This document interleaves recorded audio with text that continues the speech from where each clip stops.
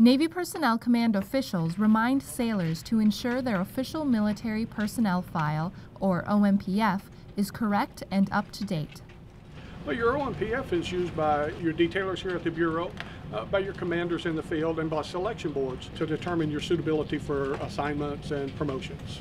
I just want to remind sailors that it's up to them to check their records, and we encourage you to. By routinely reviewing it, you can make sure that the things that were there haven't been lost, and it'll make a big difference in your career.